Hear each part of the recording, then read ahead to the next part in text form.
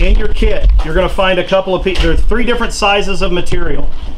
There's 1/16 inch of thickness, 1/32, and 1/64.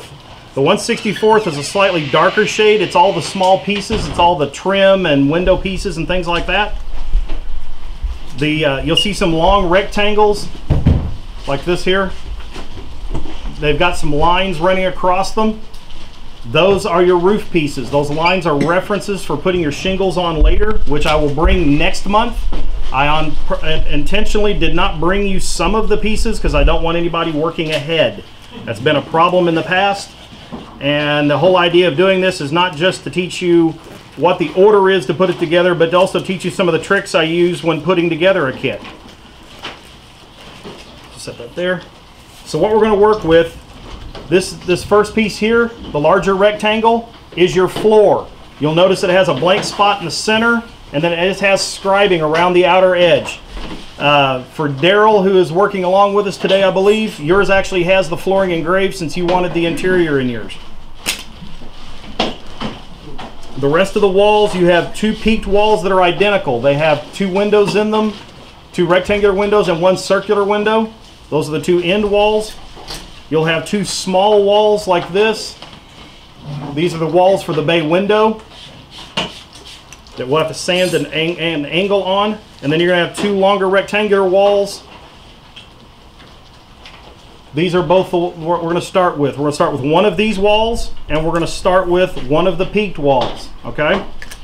So pick the wall that has the freight door on one end, a man door down here, flanked by 2 windows. If you've got the wall that has another wall piece cut inside one of the cutouts, that's not the one. That's going to be your homework. We're going to work on the bay window next month. Duane, yes, sir. We talk about this wall right here? That's the one for homework.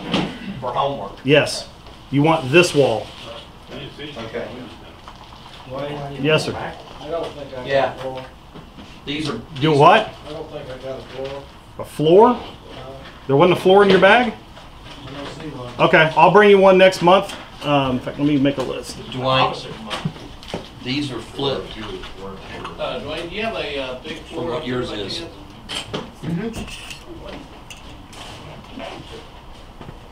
Okay. There's no interior, so it's not going to be that big a deal. Yeah. Doesn't matter? Okay. Yeah. That's weird. I wonder how the heck that happened. What happened? This wall got flipped on there. Tell you what. If your wall is flipped from mine, if you want it different, let me know, and I will cut you a replacement for it. I don't know how it got flipped.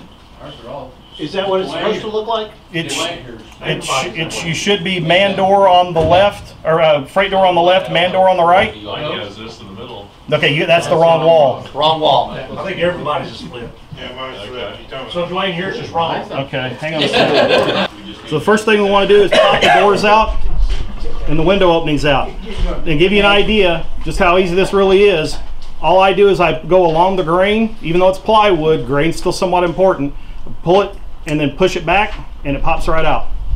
If it, like I say, if it doesn't, don't try to force it. That's for one like that has an opening in it.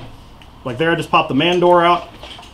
For a window, I'll hold it up, pop a thumb on either side of it, and give it a little bit of light pressure. You'll hear it snap and pop right out. Again, if it doesn't, turn it over. You'll see one side, I don't know if you can see it on the screen or not. We've got one side here with a really dark burn line on it. Right there. If you flip it over, see how faint that burn line is? Yeah. Okay, the faint side is the part that was laying down in the machine. So it actually has the least amount of burn through, okay? So if you do have to cut one out because it doesn't want to pop out, turn it over to that faint line side, take your number 11 or a scalpel and just make a light scoring pass down each cut, but they should all pop out.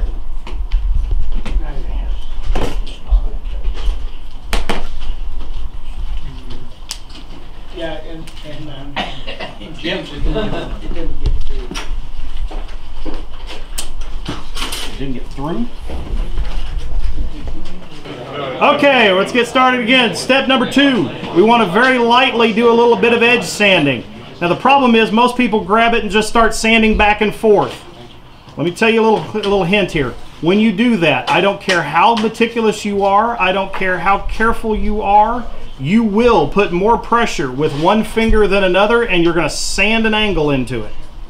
Whenever you're sanding on something, and this goes for like if you build a building and you push on the corners and it rocks back and forth, take you a piece of glass and glue down a piece of 220 grit, and then take the whole building and rub it in a circle. That will sand it flat without sand, because if you just do this with it back and forth, your building's going to end up leaning because you're going to sand away more on one edge than the other. So what you want to do, if you feel, rub your finger down the edge, you should, if it feels a little rough, give it a very light little scrubbing, just around some little bitty circles. It won't take a whole lot. All that is a little bit of the char. The way the laser works is there's 3 power settings. There's power, speed, and pulses per inch. And the 3 combined give you your cut, okay? And what I've found is if I leave just a little bit of that char in there and space the pulses a little further apart, it holds the pieces in without them all falling out in most cases. Sometimes, like I say, if the thing picks up a bit of a warp, we have the problem we had like cutting out some of the windows. But don't get overly aggressive with it. It only takes a couple of really light circles to get that to come off.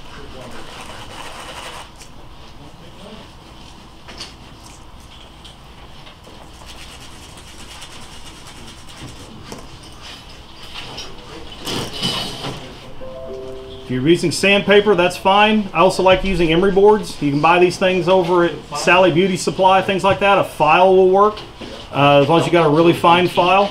I buy these things over at Sally's, and the nice part is it's not like buying the old emery boards back when I was a kid where you just bought an emery board. They come in all sorts of different grits now. You can get them all the way out to a couple of thousand for polishing if you want.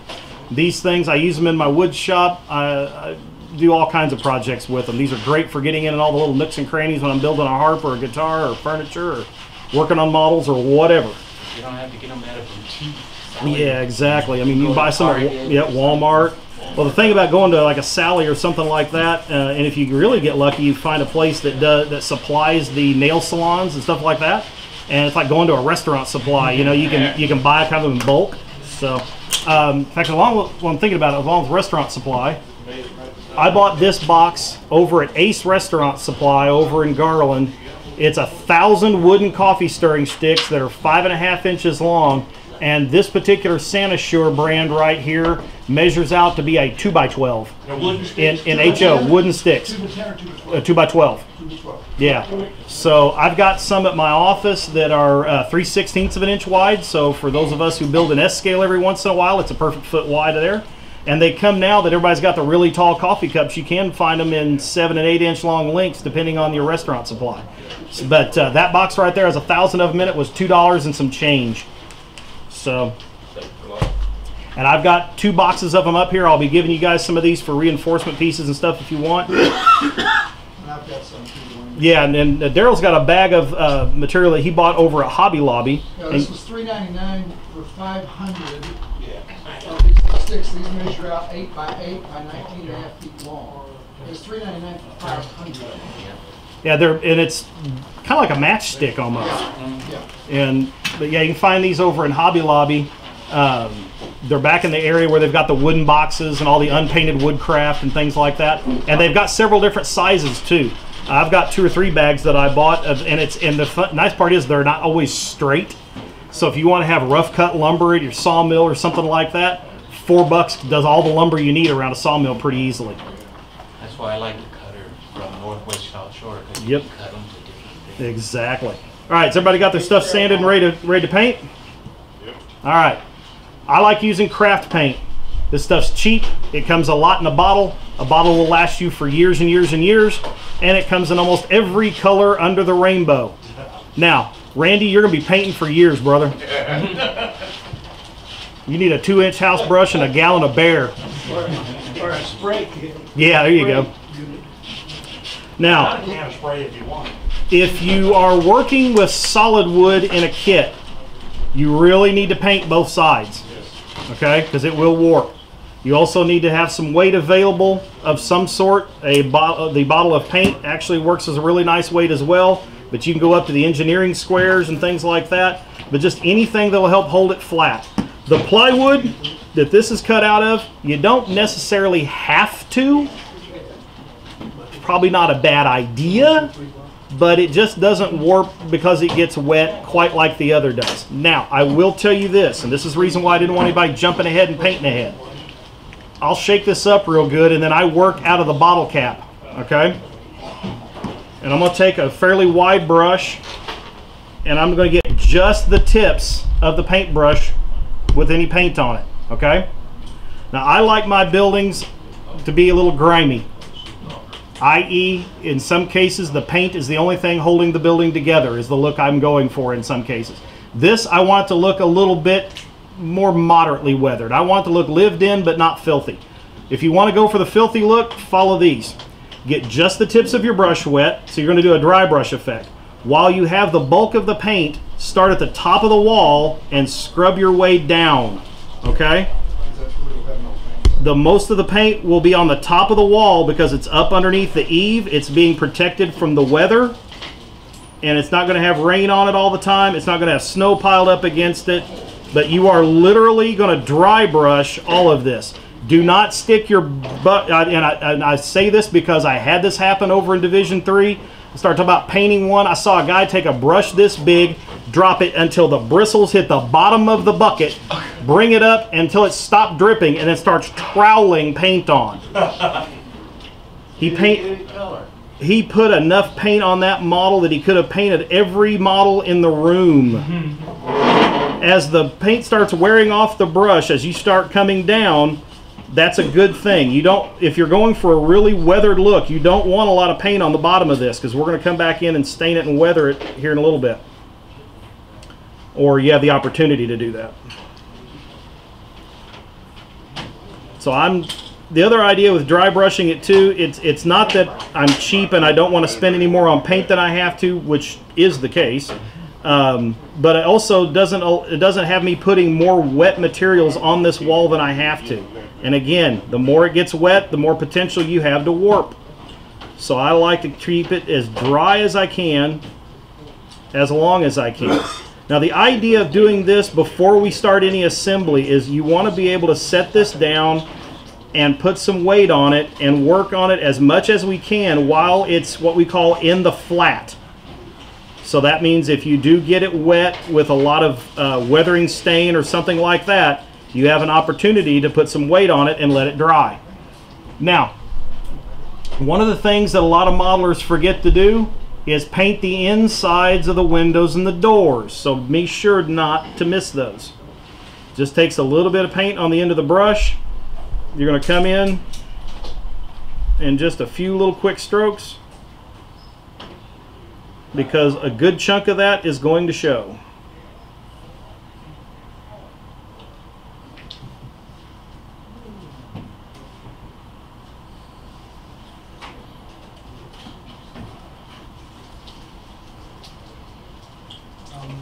Does craft paint have more water in it than... We're not painting both sides here, right? Don't have to. Can if you want. Another thing, if you're working with a solid wood kit and you go to put lights in it, you definitely want to paint both sides, because the light will bleed through, and then you get to explain why your walls glow. With plywood, you don't have that worry. What I was going to say is there more water in acrylic or in the craft paint? Craft paint is an acrylic, Oh, so okay. kind of samey. It will be a watered down version of acrylic. Yeah. That's much cheaper than acrylic paint. Yep. I think I'll just wet it with some paint or some powder. Now, one of the things you can do if you've started playing around with pan pastels, one of the guys that sells these at the Narrow Gauge Convention actually has an instructional DVD where he goes through and he builds a structure that's a kit that he also sells, and every bit of color on that model is done with pan pastels. The wood, the rock for his field stone wall, everything is done with pan pastels. So it is an option. I've played with the pan pastels just a little bit. I haven't gotten real serious with them yet. but that is an option if you don't want to paint. When you saw those hoppers of mine, that was all dry powder. Yep. No paint, except for the graffiti.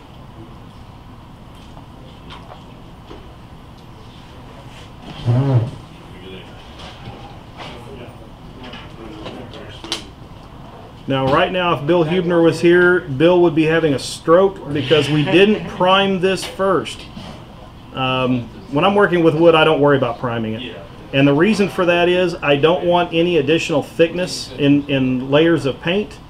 I also don't want the thing to have a uniform coat of paint on it because I'm going to hit this with some alcohol and alcohol-based stains. And the stains are going to look different, and it won't look like bare wood that's been weathered if it has primer all over it first. So I do just the paint coats. The other advantage of working in small, thin, dry brush type work is it dries very, very quickly. And I have just enough ADD to not want to have to wait any more than I have to. My dad told me one time when I was working on a project, and I was like, when can I do the next step? He said, son, you're going to have to learn some patience. And I went, yeah, okay, patience. How long is that going to take?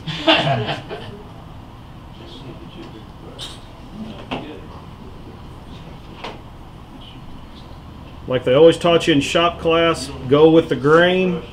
Don't be scrubbing the paint around and stuff like that. And again, nice, thin coats. I didn't think about it at the time. That was all probably based on You get some water. Then it wasn't. You get to build early today. I get to do it in fall.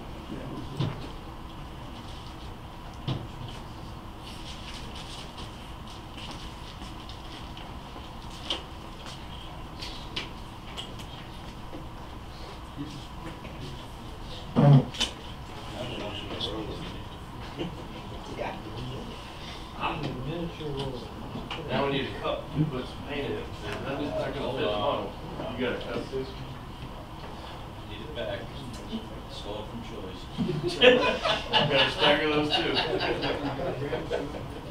My wife gets cranky when I forget Oh, to get things. I did forget to get things to the bus.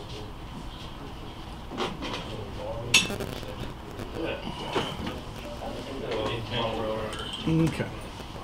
Every once in a while, I put the lid back on it, shake the bottle back up a little bit, get a little more paint in the lid. That's working a little quicker.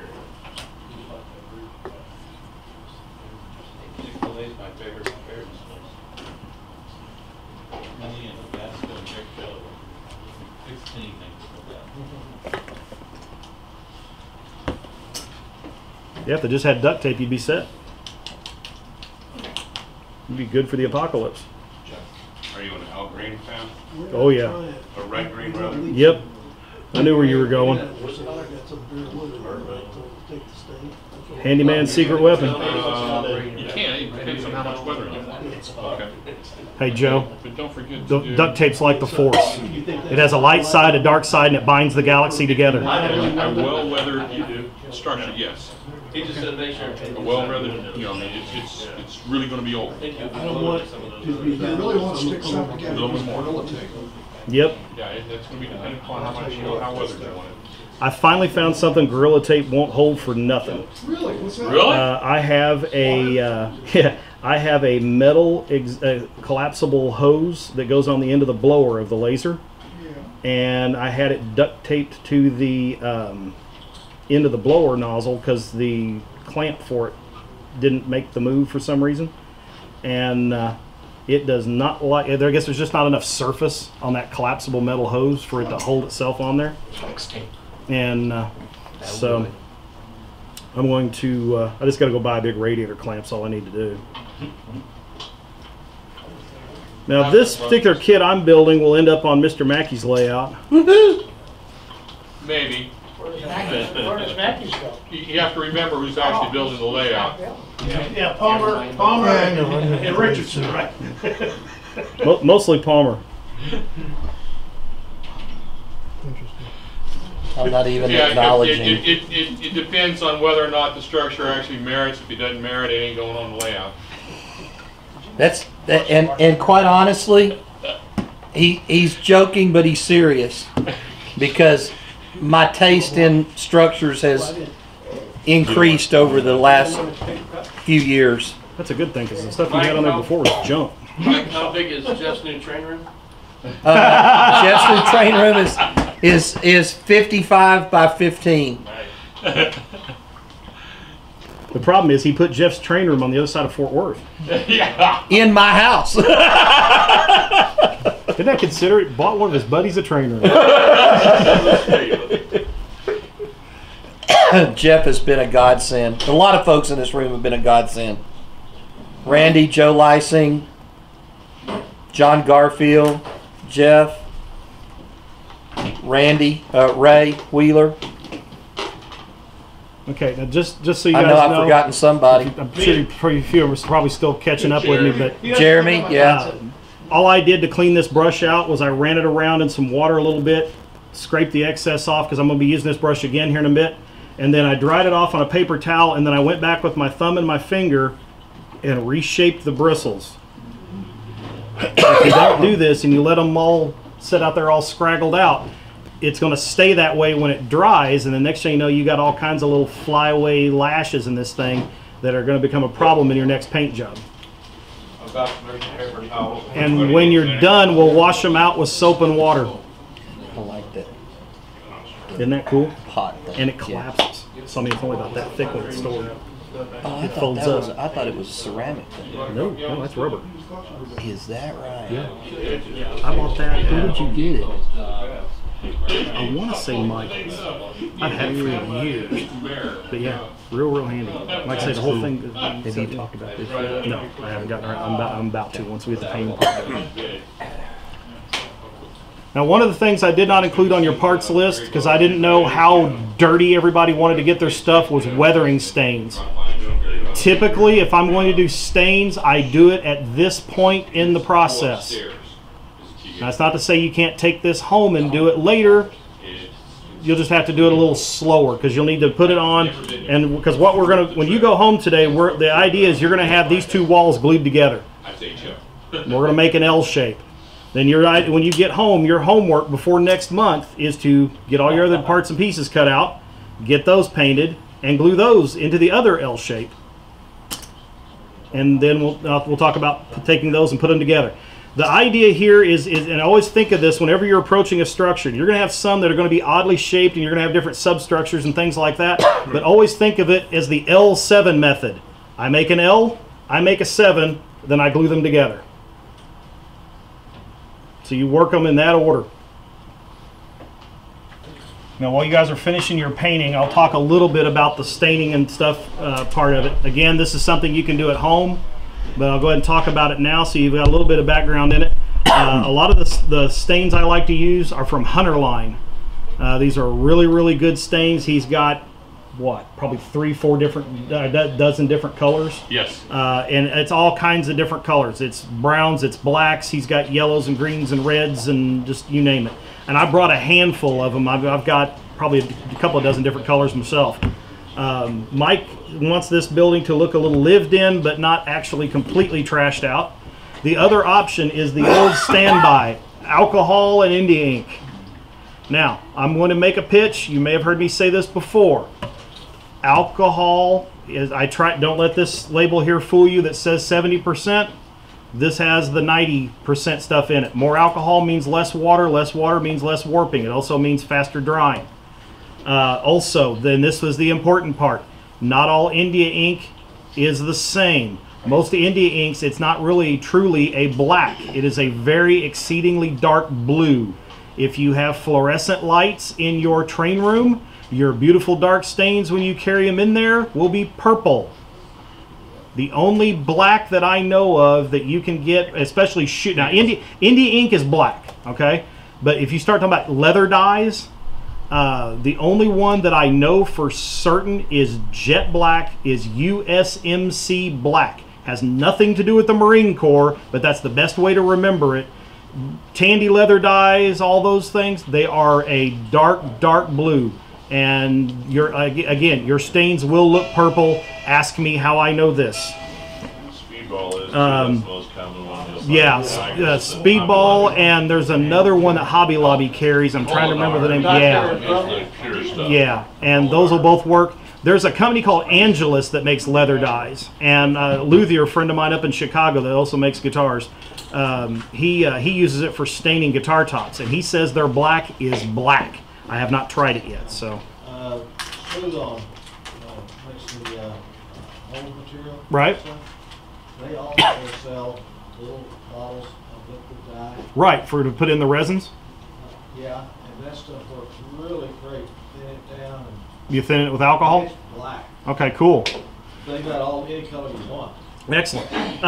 One of the things I do with my alcohols, and it's hard to read it now, but that actually says light on it with a magic marker. I've got about 5 different bottles sitting on my workbench with different amounts of everything from a teaspoon to the whole pint to 3 or 4 teaspoons to the pint, depending on how dark I want it to be. And then after I measure that out, I took a piece of foam core board and a piece of strip wood about this size here. Actually, this is 2 boards, so it's about half this thickness here. And I cut a piece about 3 inches long and dip it in the ink and let it dry. And then I glue it to that piece of foam core board, and I write on it the recipe basically for how much India ink went into that bottle of alcohol. And then I number them, or I've gone to numbering them because the writing, you can't read that now hardly unless you get it in the right light. So I'll look at it and I'll go and I'll hold, and basically what it's called creating a storyboard is what they call it. So I'll take that storyboard and I'll hold it up to the model and just kind of go, okay, I want it to look that messed up. That's number 3. And I'll just take it out, and you can write the number on the top of the lid pretty easily. That works out pretty well. And all I'm really going to do with this is grab my other brush that I set right here and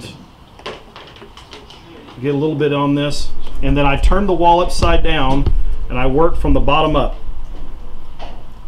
because you don't want it to be weathered up underneath the eave. That is the number 1 with a bullet mistake that most modelers make, is they'll go in and they'll weather it all the way to the top. Go outside on any old barn that really has been beat up over the years, and I'll bet you the top foot of that wall looks brand new in almost every case. Now, one thing I will warn, when you're working with this alcohol-based stain, it will reactivate the paint just a little bit, so you have to be careful with it. But even that's not necessarily a bad thing, because it allows you to do a little bit of blending between the layers. So if you don't go all the way up and you come back in and you start adding a little more to it later, you'll get a demarcation line in there if you're not real careful with it. Well, by reactivating the paint some, you can blend that out. And that's probably even a little darker than Mike's going to want this, would be my bet. What do you think? No, that's fine. Okay. So again, you can go back and do this step at the house if you want to. I'm also going to cover a couple of other different options as well that you can do. And it all depends. If you've got a Class A railroad that you're trying to model, I mean, like Mr. Grind there does the New York Central. Yeah, in They, 1965 when it's like dead. yeah, so that's the thing to keep in mind. How active was your railroad? How well did they take care of their equipment? If you're freelancing like I do, then it's solely up to you. Your railroad, your rules. I do September 1957 out in southwestern Colorado. A couple of the railroads in real life were gone by then. I've got a whole fictitious made-up BS story as to why they're still around in my time frame that I can bore you with later. But the railroads out there started developing some problems after the government repealed the Sherman Silver Purchase Act back in the 1890s. And what ended up happening was that the Treasury was bound to mint so many pure silver coins for every gold coin, so it kept the mines where they were just making money hand over fist. And when they repealed that, most of the mines went out of business and sadly took the railroads with them. So by the time a lot of these died off in the 50s, like I said earlier, the paint was about the only thing holding some of the freight cars together. They were in really rough shape. And it is amazing to me that so much of it has survived as long as it has over the years. Good paint. Yep. Good paint and the sweat and tears of a lot of good people who have worked in those museum pieces now all these years.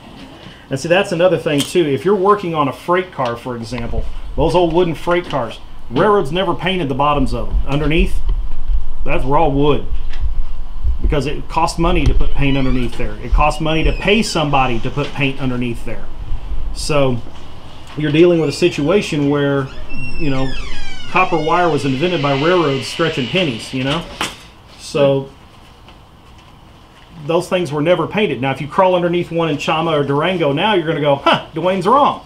You crawl underneath at the Railroad Museum in Golden, you're going to go, huh, Duane was wrong. No, the museum painted them because they wanted to protect their investment. They want to keep their pieces together. So they're trying to keep the artifacts where they'll last for another 150 years. So they've gone through and done the things to them that the railroads wouldn't. Dwayne, it's kind of hard to see on the screen. Sure. Books. Can you bring that around? Yeah, exactly. I can do that while you guys are working. So the bottom of the wall is always going to be a little more beat up than the top. And I may come back in and lighten this up a little bit. In fact, I'll even do some of that, and I can kind of demo how I'm going to do it. What color did you paint No, originally? I'm going to do it with a pencil. What color did you paint originally? Like this color? It is, yeah, it's a craft That one, yellow. right? Yeah, it's, the color I went with is Right, similar. folk art, and it's called, I think it's called French Vanilla. Yeah, it's called French Vanilla. It's kind of similar. It is almost dead on ringer for Depot Buff. Tastes great. Finished all of it.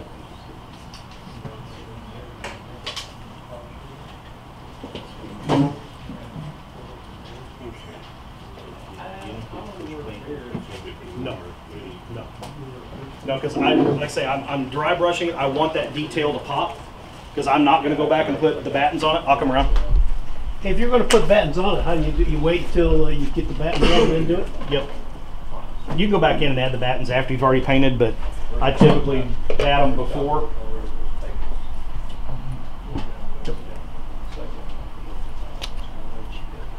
Yeah, unless you want the building to look relatively new, don't need to use a whole lot of paint.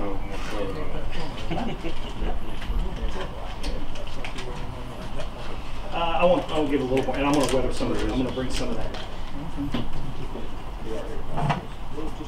Yeah. No, I got this. This is apple barrel, I think is Hobby Lobby. But yeah, apple barrel, folk art, ceramic coat. You might find Americana. What's Yeah, Walmart? Americana. What's Deco art. Yeah, and yeah, Deco Art makes about 6 or 7 different flavors, and any or all of them are perfectly acceptable. Now, as I lean across the camera so you can't see anything but my back, I'm going to reach in here and grab some colored pencils. This is another weathering option that you have available. It's not something you'd want to do full-on color for, but for weathering, this is really, really handy. And what I have in here is just about every color that you could imagine, but I've got a couple in particular that I really like when I'm working with this buff color. These are from Prismacolor. Prismacolor makes 2 different kinds of pencils. They make one that's a watercolor and one that isn't, and you want the one that isn't. Okay, you can buy these piecemeal at Hobby Lobby and Michael's. You can order them online. You can buy them in big sets, which is how I got all the pencils that are in here. Now, this big leather case didn't come with it. I bought that aftermarket, but to give you an idea, this is just one side of it. But look at all the different colors. And again, that's only half the set that I bought. Watch for them on eBay. These things normally go in the sets about $1, $1.50 a pencil. If you're buying them individually, they're about $2 a pencil. They do last a long time. But there really is an advantage to these because you can sharpen them up to a fairly fine point, and you can get down in all the little nooks and crannies and really throw some neat weathering and highlighting in it. And what I've got right here to go along with this buff, I've got one called Sand, I've got one called Jasmine, and then I've got this one that's called Cream. Cream in this Depot buff is light. It is light reflecting off. If you do a clapboard building, I'll come along with this cream and run it along the outer edge. So the clapboard's got the piece that's at an angle, right? Along the very bottom of that clap piece, I take this pencil on its side and run it just across that very top outer facing edge on the side that's going to be facing the light in my train room. So if your lights face from left to right, I'm going to put it across the left and the front face of that structure. I'm not going to worry about the other side and the back because this is sunlight. These other two colors are just more for more shadowing and things like that. You don't have to press in them real hard. You just want to come in. I typically get them fairly sharp, and then I come back and I use the sides of them. And all I'm doing is just with the grain, putting a little bit of pressure on it, not a lot. If you get to the point where you make a full pass and you go, yep, I can see it, you're pressing too hard. You really want to make a lot of very light little passes because a little of this goes a long, long way. And you're going to build them up. I typically work from the darkest to the lightest. I just realized I had the medium pencil in my hand, so I'm going back. I know a lot of modelers, if you get a chance to see Brett Galland do his weathering of castings clinic that he's going to be doing at the LSR, I wholeheartedly recommend you go to that clinic. It is fantastic. He works from light to dark. Dave Revelia works from light to dark. My mom paints in oils, does murals and portraiture and things like that, and she beat it into me as a young kid. You work from dark to light because the darks are where your shadows are. And short of Brett and Dave, I've never seen anybody that does it light to dark and it look right, because then your shadows are up on top and not down on the bottom where they're supposed to be, you know. They do it and it works. So I'm actually going to take Dave's clinic again, or Brett's clinic again, and go back through it, and I'm going to give his technique a rip, mainly because I really feel like my casting painting is probably my biggest Achilles heel in my modeling set right now. And you want to rebel against your mom. So, no, I get along with my folks pretty well. They're both pretty laid back.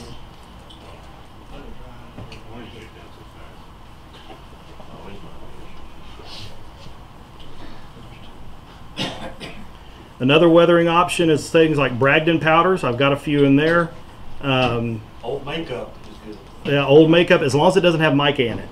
That's the trick. If it does, then you're going to get sparkly things in your deal. As long as there's no mica in it, it's really, really good. My wife actually has gone through a few things. My wife was a dance teacher and dancer for a long time, and my daughter's in theater, and so we've got a lot of stage makeup that floats around the house, and there'll be one of those, they'll buy something and be like, nope, this isn't going to work, and I'm like, let me see that before you pitch it. So yeah, I've got a few deals of makeup floating around in different places.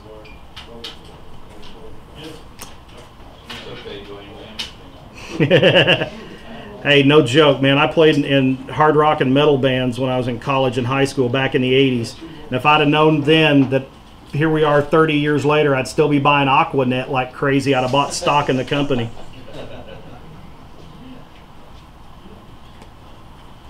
No joke. 5 guys in the band, you went through a can of Aquanet a night. I think you're only doing 2 walls of here. Yeah. And thus why they refer to it sometimes as hair metal. I think trim. Yeah, we'll do all the trim next time. Now you'll notice I didn't mention sanding the facing surface of it first. I don't like doing that. I know a lot of modelers talk about, sanding everything first. It makes it too smooth and it makes it too uniform, and it takes all the character out of it to me. I like it to be a little bit rough. I know guys that won't buy northeastern scale lumber because they say it's too fuzzy. They'll pay the extra money and import it from Mount Albert. I like Mount Albert's lumber. Do not get me wrong. I buy it and I use it. But for anything that's facing the outside, I kind of like the northeastern stuff because it's a little fuzzy. I can do a very faint light sand on it and still has some texture to it, and that helps you when you're weathering later on. It makes it look authentic. All right, I'm going to walk around with these now that I've done some pencil work on them and show these to you, and I'll do a little bit while I'm there. So it's whether it's cleaned back just a little bit. I probably should have done left one undone if I've been thinking about it. But literally all I'm doing is I'm just coming in here with this thing turned on its side and just popping in just a little bit of color. And you don't need just a whole lot in there. And it's just little hints here, little hints there. That's all you got to do. So they make several different, like you did yours in white. They make probably 8 or 10 different shades of white, off whites and creams and things like that. And all of them, yeah, that's the same color. Is it? Antique white. Oh, antique white? Okay. Yeah. No, you just want the grooves or just anywhere? Well, like this one, where it's real light. I'm not going to get down the grooves because I don't want to hide those. But like that spot right there where it's really dark and it's kind of high up, I'm going to come back in and I'm going to lighten that up just a little bit so it doesn't carry all the way to the top. You can see it's almost a perfect match and it kind of makes it disappear a little bit. Yeah, it'll never not be red. Cool. White, no. Dark version. No.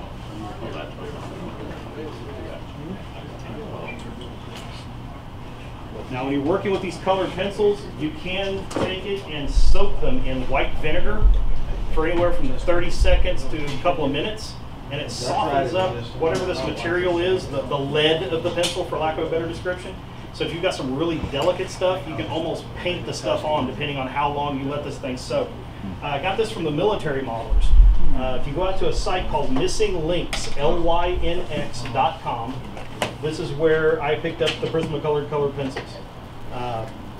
It is a really neat site. If you think we like our stuff dirty, we don't even begin to touch what the guys in the military modelers do. And some of it doesn't translate down into the smaller scales. For what Ken's doing here in O scale, it works because most of the military stuff is either in O or bigger. You know, in scale, mud is a little bit of stain or a little bit of paint. In HO, it's still just a little bit of paint or a little bit of stain. You just sticking areas? Yeah, so I did almost all of them. You can see a few different colors in there. It's kind of hard to light. This one here, I put back in and color that back in. It's a little too dark, a little too high up. You caught me there for a minute, like The squirrel came to stop just a second. If I can bring some of that color back, I just need to find a pencil that's the same shade as your brown there. So,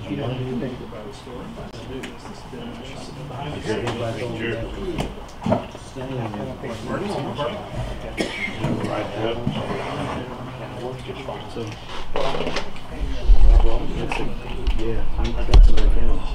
Bring that down a little bit, a little too dark. This stuff right here. These are really, really handy because, like I say, you can get up against the window castings and things like that. Okay. Good. Perfect. Right. Terry here is working. Yeah. One thing to keep in mind, guys, if you want good results out of your paint, you need good paint brushes. Cheap little paint brushes don't work out as well, and it's going to reflect it in your results of what you're working on. Spend the money and buy a good paintbrush. You can buy them over at Hobby Lobby, and you catch them on sale a lot of times. Keep an eye on it when you walk by the paintbrush aisle. Stick your head in there. They'll a lot of times have them marked off certain brands off to half price.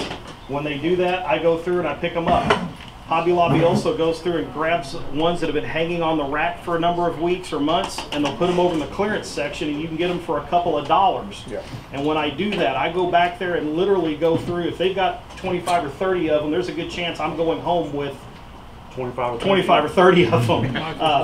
Yeah, and Michael's will do it too. So Duane, what sizes or types of brushes do you recommend? Everything. Everything from the teeny tiny little spotters that you can do like an odd or a double odd or a triple odd are really good for painting small figures and things like that, up to flat brushes that are anywhere from as narrow as I can get them all the way up to about almost half an inch. I like fan brushes as well, where you'll see them where they'll start off and they'll do this, kind of like spread out your fingers out. Yep. These are great for doing all kinds of things. You could take like a Design Preservations model and you can shoot it a generic gray, come back in with a lighter gray and get it on the edge of that fan brush and do it like a dry brushing effect.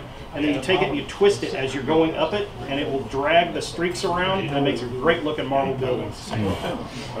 So what kind of, what's the brush bristle? What bristle do you look for? Anything. Anything? Anything. Preferably not nylon. So like foxtail and red sable, something like that? Yeah, all of them will work. If it's good enough for an artist to paint with acrylic or oils, it's good enough for us to use in Model Railroad. Not this brand here. Yeah, those are probably nylon bristles would be my guess from looking at the brush. And yeah, now one of the things that Terry's doing, he got his paint a little thick in a couple of places, so he's going back in with his number 11, turning it the cut side backwards, and he's dragging just the tip backwards down the score lines to clean the paint out of it. So if you've done that, you want to clean them up, that's a good way to go about doing it. I did that already. This is just mainly just removing the paint.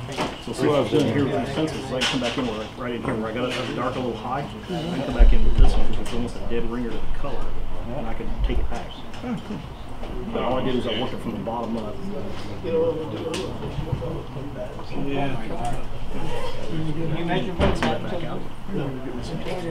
These things work out really, really nicely.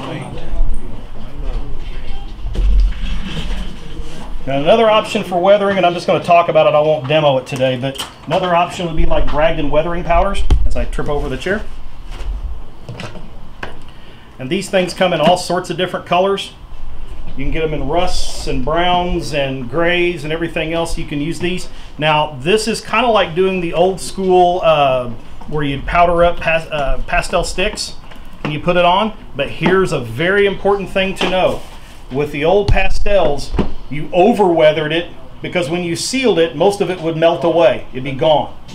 And it took years of experience of doing it and undoing it and repainting to get that balance, because you would either over weather it and it wouldn't melt away enough and then it's too dark, so then you paint it all over again. And then you don't weather it quite as high and then it melts away too much and then it's still not dark enough and then you add a little more to it.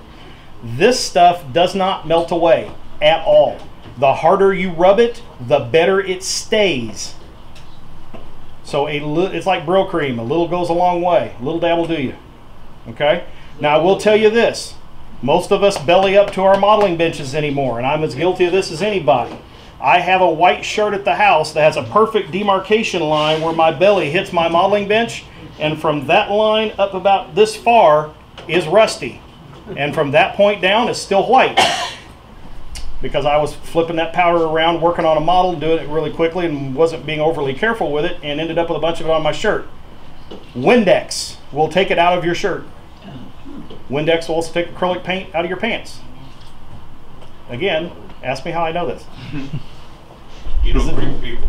Because it always happens, you know, we need to go, we're supposed to be there in 30 minutes. I'll be ready in a minute, you know.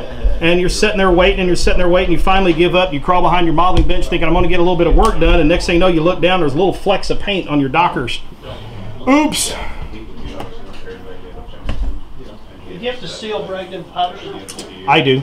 You don't have to, but I do. Just anything that's going to get handled. If it's going to be a structure, I wouldn't worry about it so much. But if it's a piece of rolling stock where you may have to lift it up and, you know, from a derail or something like that from time to time, then yeah, I seal. Yeah.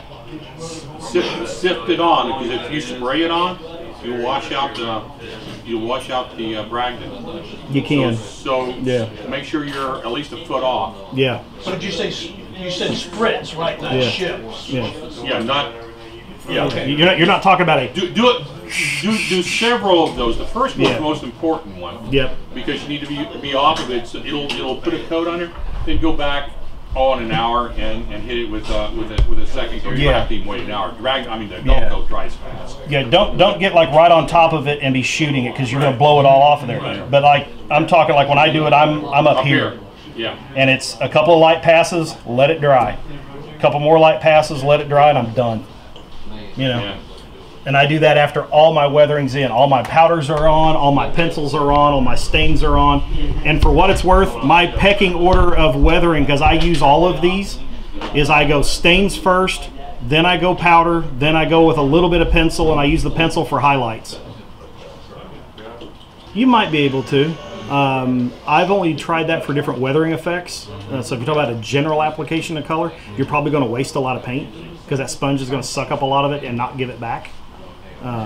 But for weathering effects, I like doing a lot of that, especially in the bigger scales, because you can take the cell foam type stuff and you can tear it and so you get a very jagged edge, and then you can take that and dip it in just the paint, dab most of it off on some paper, and then come back in and hit that. It's kind of like when they teach you how to do some of the faux paint jobs, you know, at Home Depot and all that. It's kind of like that same process, only down to scale. So you're taking a little bit of foam, tearing out that edge to get it roughed up, get a little bit of paint, dab it also off, then come back in and typically I don't do that in anything under S scale, and really only O and up. Well, I'm not so sure about that. Because you end up with these lines and blotches that are just, when you scale them out, they're now this big around, you know, and it's just, nah. It's the same reason I don't like nail holes in HO. They're just too big. I mean, the whole thing is supposed to represent the head of that siding nail oxidizing. Well, the problem is by the time you take a pounce wheel and you run it across there, the head of that nail's now about that big around. And it's just not realistic. You're getting your homework done early. All right, everybody got 2 walls painted? All right, now we're going to work on creating our L. We're going to glue 2 walls together. Now, first rule and big mistake modelers will make. You want to zoom in here, please? Yep. Any wall that has a peak on it needs to be on the outside of the joint. Okay? The reason for this is if you glue the straight wall to the peaked wall, what you're going to end up with, and it's kind of still hard to see on here, you're going to have this bump out right here. The roof's going to come down this angle, and then it's going to hit that bump out, and it won't lay down. So you're going to have a gap on your roof. That is a big, big thing. It's a hard one to fix. So the peaked wall always goes on the outside of the joint like this, so the roof will lay down flat. Okay? Now notice I didn't paint the edges of my boards because they're not going to be seen. We're going to put trim over those, and one of them's about to get glued on. You can use the glue of your choice. I know Leo Paletti likes using that pink flamingo stuff. I've not tried it yet. I don't know what a little bitty bottle of that pink flamingo goes for, but that big bad boy of Aleene's tacky glue is $3 at Hobby Lobby when it's cheaper than that with your 40% off coupon. You can use carpenter's glue if you want. I know Mr. Palmer likes that. It is a permanent solution. If this is something that's going to get moved around, you might want to think about it for the extra strength, but if it's a possibility that it could get broken, you might want to give the Aleene's a rip because at least it's flexible and it will allow it to tweak a little bit without breaking. Now what I've done here is I take a little bit of Aleene's and I put it in the bottom of a shot glass. Like Alton Brown says, no unitaskers in my kitchen. I like this guy because it serves 2 purposes. Glue on one side, booze in the other. Most shot glasses have a little dimple in the bottom. This makes a great well for your glue. Plus it's flared. It gets the glue up off your work surface. You can't turn it over, and you can't stick your elbow in it without trying. If you just put a little bit of glue on a piece of scrap or a piece of paper, and you're sitting there working along and you're watching Game of Thrones Sunday night, something bad's going to happen. Your favorite character is going to get a knife through the throat, and you're going to look down and your forearm's in the glue. Happens every time. Put it up in a shot glass, keeps it up out of the way, and it won't. You can't really turn it over unless you really try to. Okay. I'm using a toothpick because it's a little easier to see it on camera. Well, in theory. I typically use a large head pin. If your wife does any sewing, go ask her for a head pin. That's the little straight sewing needle with a little round plastic ball on the end. If you really want to get something smart, go over to Hobby Lobby and tell them you're looking for quilting size head pins. They're longer and they have a little bit bigger ball on them, but they work really nice for as a glue applicator, and they come with so many of them on there that you can probably buy one package and split them amongst all y'all and never run out of them. But a plain old toothpick will work. I take a little bit of glue on the end of the toothpick, as you can see, maybe see here, and then I come in and I kind of lay it onto this edge of, I'm putting it on the longer wall because that's going on the inside of the joint, and I'm just kind of dragging it off the toothpick onto the wall. You don't need a lot of glue on this. Squeeze out is not something you're aiming for here. You want a fairly uniform bit of glue across there. And then after I get that on there, and watch this on the screen, guys. If you get a whole boatload of glue on here, I take my finger and my thumb, I lay the piece about halfway across my finger, put my thumb there, leaving a gap for that exposed glue, and I drag it across. using my finger as a seal, and then any extra glue comes off on my finger. It leaves just enough glue on the piece to glue it together, and you don't end up with a whole lot of squeeze out. I take the two pieces and then mount them together. Long walls on the inside edge of the peaked wall. Okay, now notice I'm just holding this in place right now. One of the things you're going to want to do is use something to square this up. Okay, now I'm going to pull these apart because I don't want this drying. I'm going to run you through several different ways you can take and use these to square them up. Okay, you have one option is an assembly tray that you can buy from Micromark. This is one Mr. Mackey brought. I have two of these at the house. I used them for years. One of the things you're going to note with this one, somebody did to Mike's what one mistake a lot of modelers do. There's gaps in the edges and the corners. Those gaps are there on purpose. Don't try to close them up. The idea being is that if you're gluing two walls together that have a T intersection in it, you run one through the gap, you run this one up against it, and the walls are at a 90, and this will hold it up, and it comes with magnets. And you use the magnets then to push up against the walls and hold them in place. Okay? This works really well. It's a handy little thing to have. If you work on models like I do, where you've got 2 or 3 of them going at once, buy them in pairs. Buy the extra magnet sets to go with it, because if you're working on something, you can have one gluing up in this corner, one gluing up in that corner. If it's a fairly small structure, or you're working an in scale where everything's a small structure, you can have something gluing up in all 4 corners. You're going to need more magnets. I have gotten away from that, however. Now, if you're going on the cheap, I believe Mr. Grind's using Legos over there. You can build a box out of Legos and make a 90-degree wall. That works out really well. As my kids graduated from the large Duplo blocks to Legos, I swiped the Duplo blocks, because the Duplos and Legos have 90-degree corners and they're plastic, and since I work mostly in wood, it doesn't stick to it. And what you can do is you can line the piece up, and typically I'll actually put them with the mounting little nibs down, and then I'll set the piece flat on the floor here on the tabletop surface. And then I'll hold it in place with a clothespin that I've reversed and mount it that way. And then you can take your other wall and line it up and kind of do the same thing. And what you're doing right now is I'm testing it for fit. I'm making sure that I've got this first wall in place exactly where I wanted it to. And how about that? I got it first rattle out of the trap. Once you've got it where you know that's going to work, I still test my clamp to make sure. And this is something I picked up really building furniture. Call it a clamping strategy, because some of these things, some of these joints when you're building furniture can get really, really complex, and you've got, you know, a dozen or 2 dozen clamps going in. They got to go in a certain order, and this allows you to plan that. So once I get it where I know, okay, I've got enough clamps on it for what I'm going to do, I'll take this one off and remove the long wall, leaving this one where I left it, because that has just enough exposed that when I slide this up against it, I have a nice flush fit. And with it resting on the table surface, it'll be flat and square in both planes. So then I'll come back, add the glue, slide these 2 parts together, clamp it in place, set it aside. Okay? Another option, and my personal favorite that I go with now that I've kind of graduated from the blocks, are these. These are made by Kaufman Graphics, and they call them a corner clamp. These are very, very handy. They are adjustable, so if you're putting together like a DPM structure with a large cornice, you can adjust this screw here and it will reach out over the cornice and then clamp back. One of the cool things about these is they have a little knurled nut up here that you can open the clamp up with, and it has foam on here to protect your siding.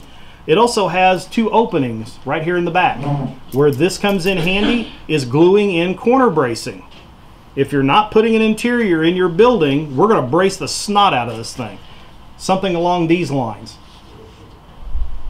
I've got all sorts of bracing tucked into the first prototype that I built, because I wanted to keep everything nice and straight. Another thing you can do when we talk about bracing, when you get a kit, you're going to find a lot of material like the carrier sheets, okay? Where this is a cutout from where I was cutting y'all's kits. If you get a regular kit, you'd have a full carrier sheet with all the parts in it. Well, most guys will pop that thing out and throw the sheet in the trash. You're throwing away bracing material. especially stuff like this where if I cut this off flush instead of where I just broke it off and it ended up like this one, that's a 90-degree corner, boys.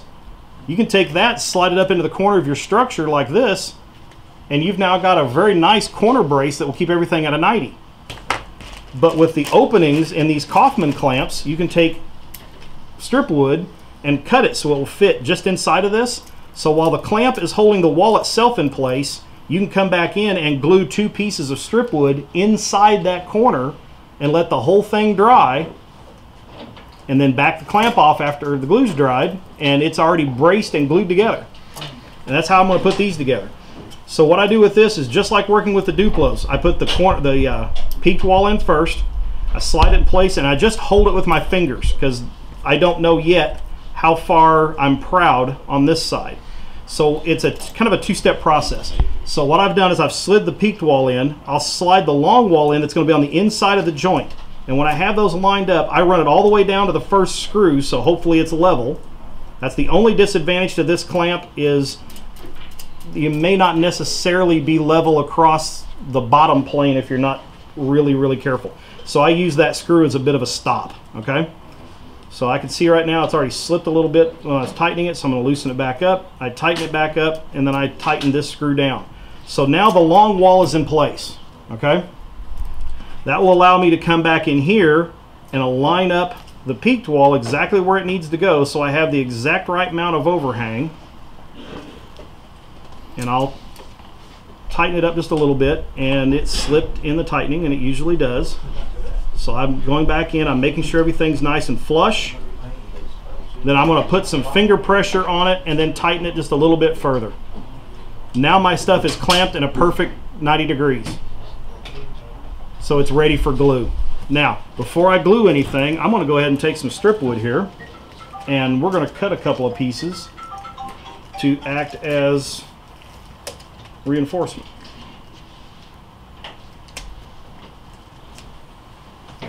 You know the blade is dull and the scalpel won't cut. So we're talking roughly about that long, and this isn't an exact science. You don't have to measure the opening and go, it is exactly 7 3/4 feet long, so I need to make this exactly 7 3/4 foot long. You don't, you eyeball it. It's corner bracing, it's just not that important. As long as it fits inside the opening of that clamp, you're in great shape. All right, there's 2 of them.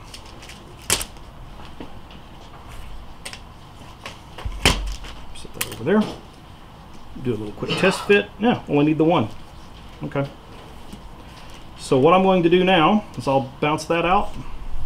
I'm going to loosen the clamp on the side with the long wall and put my glue on. And again, if you didn't catch it the first time, I go into the glue, I do a little bit of a roll, and I get a nice little blob of glue on the end of the toothpick there. And then I come back in here and I just scrape it off the toothpick and kind of roll the toothpick kind of gently to expose more glue. And I typically drag it towards the back of the wood piece. Instead of toward the exterior, I drag it toward the interior. And you can see there I got a pretty high spot of glue right here. Okay? So this is again where I come back in, finger and thumb, drag it back across here. And what's going to end up happening is not only will I get a lot of the extra off on my fingers, it will actually take it and squeegee it down to maybe some of the places where you didn't quite have enough glue in it, and help spread the glue out a little bit. Now I'm going to open the clamp back up. I'm going to slide this piece back in place. I'm going to slide it up into the joint. I'm going to come back over here now. I'm going to hold this down, which I didn't do the last time, because I don't want it to slip while I'm tightening it up. And I'm going to tighten this piece up. Now I'm going to run my thumbnail across that joint, and I realize that I'm good out here on this edge, but my thumbnail's catching right here, which means I'm a little bit proud right there. So I'm going to loosen this up just a little bit, and I'm going to shove it back flush and then tighten it back down, and then I'm going to test this. Now see, now I'm a little bit proud up there. So it's kind of a back and forth.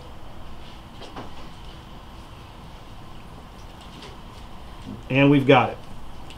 Now I'm going to take a little bit of glue here. I'm going to set it down. And that's the nice thing about these clamps. Those 2 little screws protrude enough, and with the knurled nut on there, you can just set the clamp upside down and it holds the pieces up off the work surface so you don't have any undue pressure going on it from gravity. I'm going to take my bracing piece of material I'm going to come in and add a little bit of glue on the back side of that.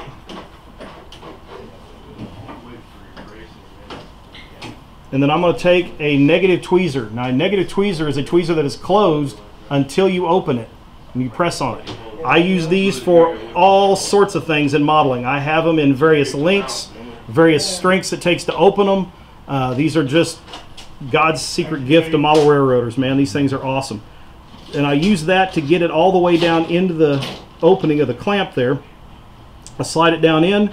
I'm going to open the tweezer up just a little bit to get on either side of the point and give it just a little bit of pressure to make sure that I've got it fully seated. And then I set it aside and let it dry. So if your bracing material is too big, you can crowd your window and screw that process. Yes, exactly. And we're going to talk about that here in just a minute too.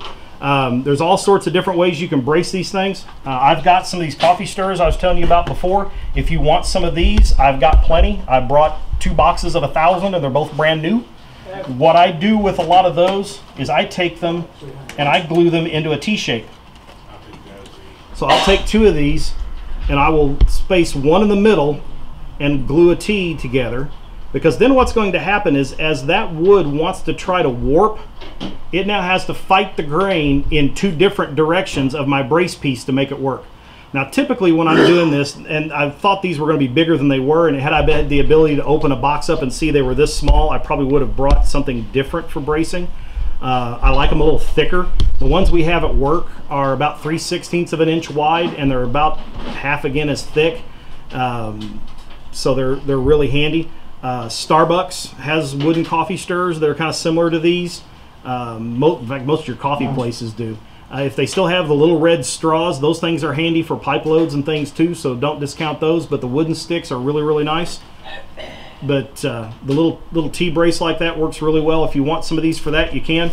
The other thing is to go over to Hobby Lobby, and like right here is 5 pieces of 3/16 by 3/16, and they're 2 foot long. It's like $3. Makes great bracing material, and you don't even have to go that thick. I've got 5/32 by 5/32. Here's 1/8 by 1/8. If I'm doing in scale for a customer, I would probably go with a 1/8 or something a little bit smaller. Again, I want something in there to keep those walls straight. If you look at this one, in fact, I'll even pass this one around. This was the first pass at the redesign. You're going to see some pretty chunky stuff in here. You're going to see some square bracing stuck in here. That's some of it's got some polka dots on it. That's actually where I was cutting some bunks for a caboose, and had an extra one laying around. I needed something perfectly square, so I cut it in half and made 2 corner braces out of it. So you got to be really careful when you're designing where this stuff goes. If you want to have a door open, dear God, don't glue it across the doorway. If you've got windows and you're going to be able to see into the building at all, don't cover the window. If you're going to frost the window over and put a light on the inside, still don't cover your window. It's going to create a really nasty shadow. What you do want to do, if you just want to put some blackout paper in it, you really don't care, but again, don't cover the window because you're still going to see it. When I do blackout paper, I don't like to put the paper right up against the window because you'll see the paper. Run a piece of dark, you can buy foam core in black, you can buy acrylic styrene in black, you can take a 3x5 note card and color it with a Sharpie or airbrush it black, and I put it at a 45-degree angle across the building. And what that does is you don't look at the window glass and see not the fabric, but the texture of the paper. You look into the window and you see depth into the window, and your brain says, that's a building, I can see inside it, I know there's an inside, their lights are off. And your brain's fine with it. When it sees the texture of the paper up against the glass, you go, blackout paper, and you move on. But it just doesn't look right. I used to do it in a big U shape because the pressure would hold it in, but again, you had it right up against the window. So now I'll glue a piece diagonally across it, and we'll cover that depending on what you guys are aiming to do with your buildings. So you always, on that freight depot, you have top brace and a bottom brace, and that's pretty much the recommended method. It depends on how the building is, how the siding has reacted to paints and stains. The plywood doesn't tend to warp a lot. It will warp some, depending.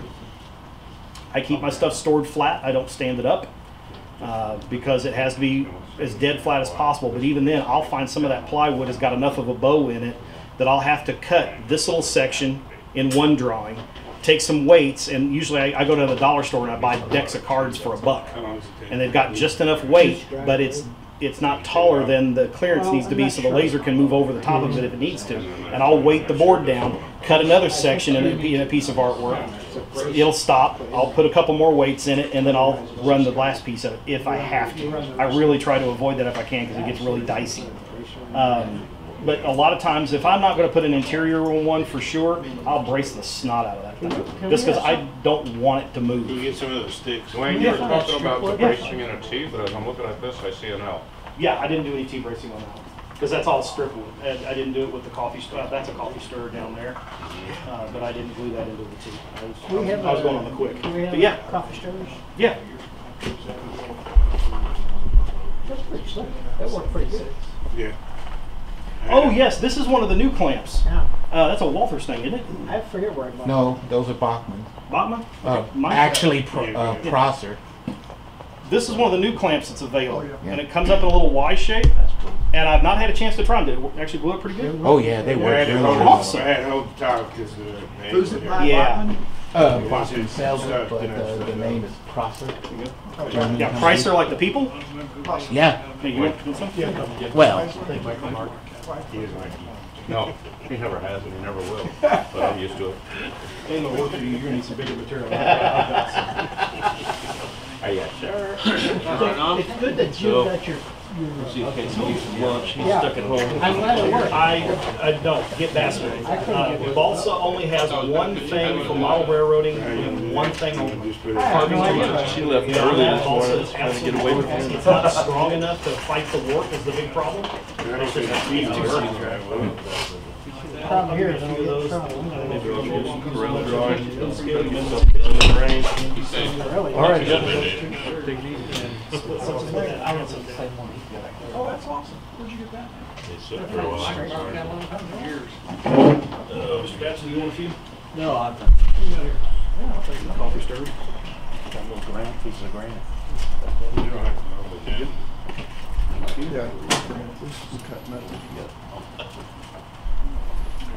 Some materials.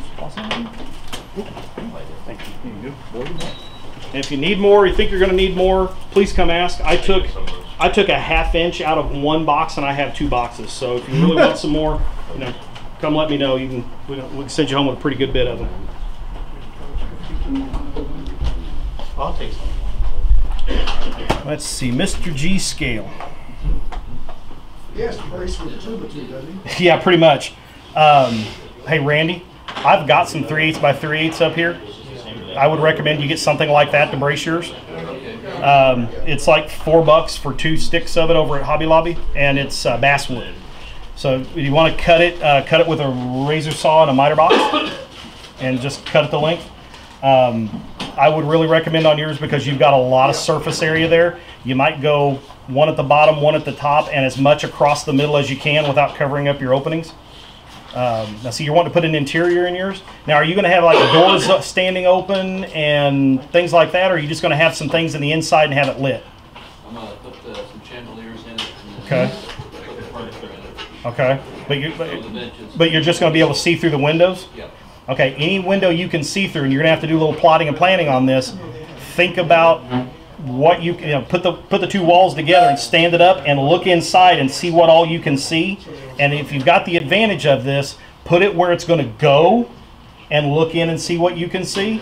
And then you're going to have to plan your bracing around it, because you don't want to have a big old brace sticking out of the wall up there. And when you look in, go, why on earth is there like a foot square timber sticking out of the wall up there? So you have to give that some thought. It's all about what you can see and what you can't. I mean, if you're not going to have the big doors standing open, that freight door, you'd be looking through an opening like this, you'll be able to see quite a bit in there. But if the doors themselves are going to be closed where you're just looking through the windows, you might be able to get away with one at the bottom pretty easily because you won't be able to see down into it. The upper one you might be able to get away with. It kind of depends. Some interiors, I'll put a ceiling in them and then put lights through the ceiling. And what I'll do is I'll glue 2 braces at the very top of the wall, and then I glue my ceiling up against that. So then you have the advantage of having it braced up and down with that, and then the ceiling in place. Sir? I was going to ask if these buildings typically have ceilings. the passenger and the freight cars? It depends on the railroad. The ones in Colorado do, at least the ones I've been in.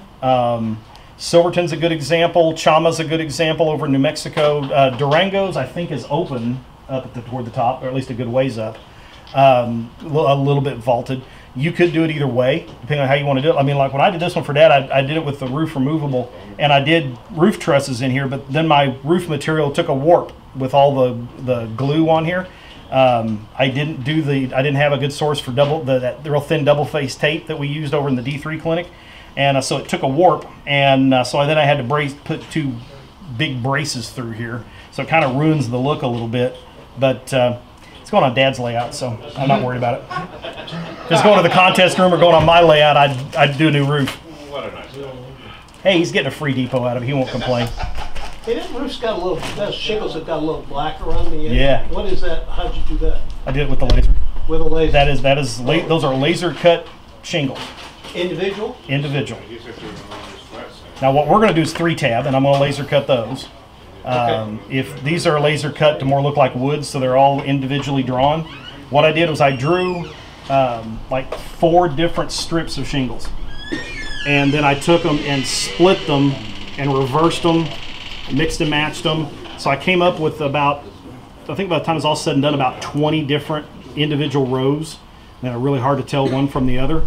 And then I cut those out so it cuts them at a little bit of an angle and kind of a random edge shape, so you get that older shake look.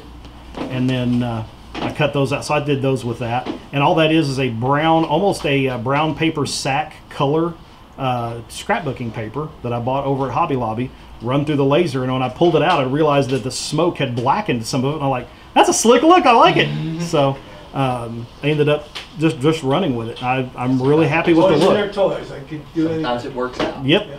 Happy mistakes. So. All right, boys and girls, how we looking?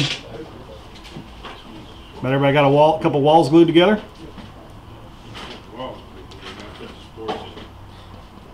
Very cool. You can.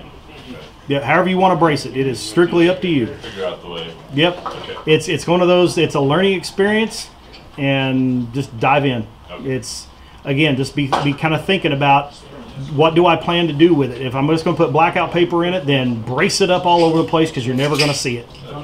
You know? Yeah, now if you're looking for toothpicks and stuff, the dollar store is your friend.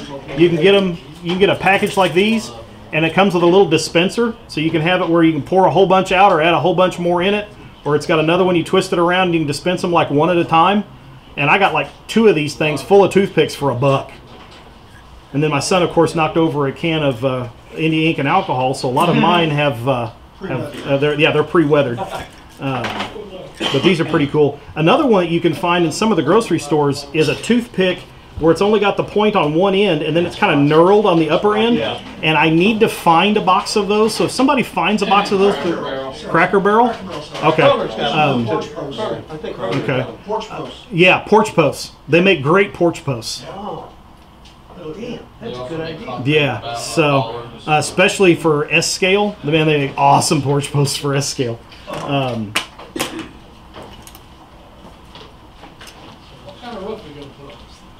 I was thinking 3-tab shingle, unless you want to do something different. Do what? 3-tab asphalt. You want to do, yeah. Cutting them with the wood is exceedingly more time consuming on the laser, because it's got to make all these little bitty jagged cuts, where the other one can go zip, zip, zip, zip, zip, zip, zip, zip, zip. Depends on what color you want your roof to be. When I try to do 3-tab in my kits, I typically do it in white paper if I can get it. And I use a paper that's designed for people that do pastel arts. It's got just a little bit of texture to it. That seems to work pretty good for HO and up. I'll have to do some scouting around to see what I can find for the N-scale crowd, because that texture is a little too much for N-scale. But I will find some material, and I like doing it in white because it allows you to paint the roof whatever color you want it to be. Paper. And we're going to put this stuff on. Mr. Division Director, I have a source to buy that 3M double face tape by the box load. It's about $45 for a box, and there's about 12 rolls of that tape in a box. That transfer tape? That transfer tape. It's made by 3M.